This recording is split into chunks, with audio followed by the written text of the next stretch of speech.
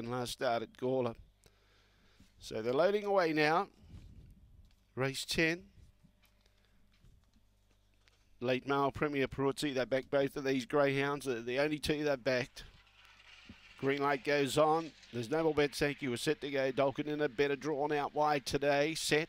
Away, began well, was going to spear across, couldn't quite clear them. Hot Cookler kicked up and Premier Peruzzi bumped there with Dolkin in it, so the favourites really clashed, and Albre Pedro gets into second place. In the meantime, Hot Cookler's off and gone. Again, the favourites clashed. They got into all sorts of trouble. Around the outside was Good Baloney for third prize.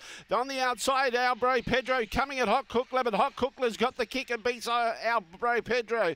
Third was Good Baloney. Fourth placing was Nigel Lee, and the heavily backed runners finished at the tail after bumping into each other. That was Dolkin and Premier Peruzzi, and the time was 22.73. Number 4, the winner, Hot Cookler. Pounced on the lead. The others bumped.